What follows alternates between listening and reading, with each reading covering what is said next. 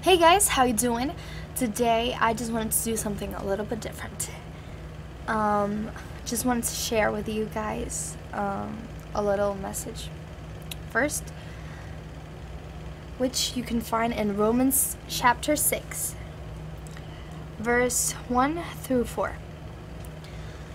The Word of God says, "What shall we say then? Shall we go on sinning so that grace may increase? By no means.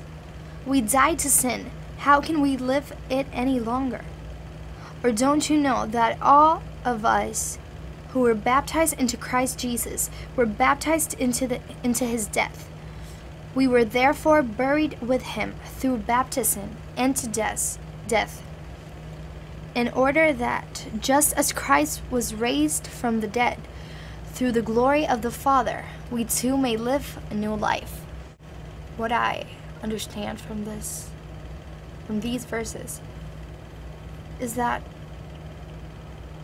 even if we already call ourselves Christian, that doesn't mean we really are. You know, it's like since the first time that we come to Christ, we've been living our lives the same way that we did before. Then we really haven't been Christians at all. I mean, just because you say that you believe in God doesn't make you Christian. Just because you say you believe in Jesus doesn't make you Christian. I mean, it's part of it, but it's not the whole thing.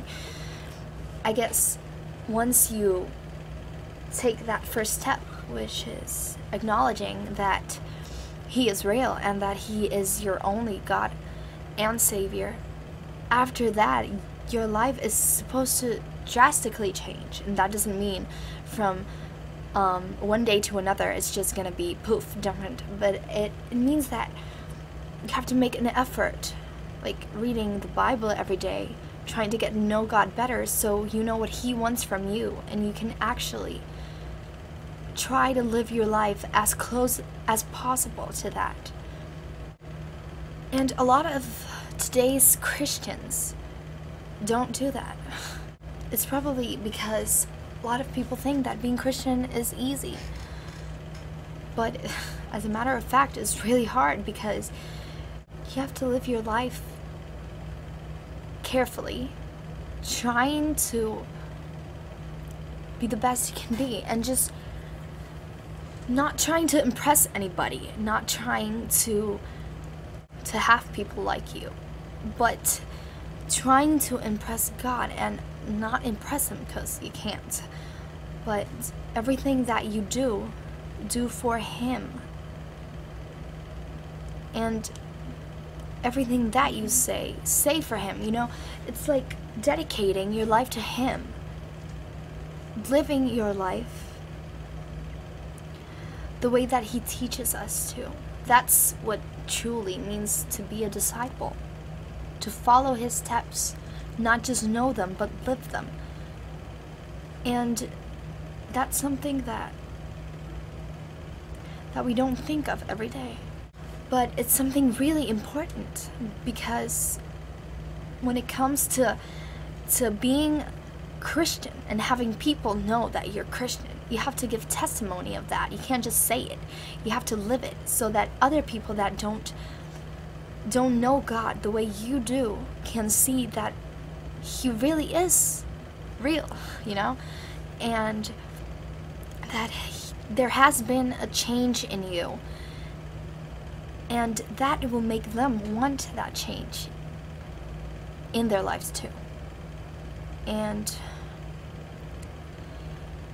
even though it's hard, we have to be willing to do that, because if we're not willing, then we're not loving God as we should.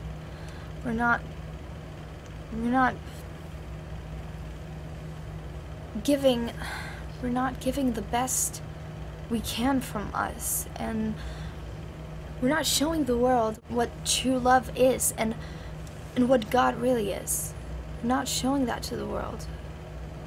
We're just pretending, and we can't be fake when it comes to God, when it comes to our spiritual lives. We have to live them as fully as possible. And this portion really touched me because it's something that we should always have in our minds. It's something that we should live thinking about. And just ask God to lead your life and for His Word to guide you and show you how you should live and everything that you should say and all the decisions, as small as they may seem. You should just say, God, everything is in your hands because I can't do anything without you. But besides of just doing that, you have to trust that His way will be better than yours. And you have to be willing to sacrifice everything that you like and everything that you love to do, or just be willing to sacrifice all of that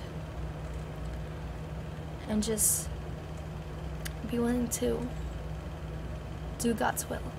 And I guess that's all this is about, being obedient. So with that being said, I would like to sing this song for you guys. So here it goes.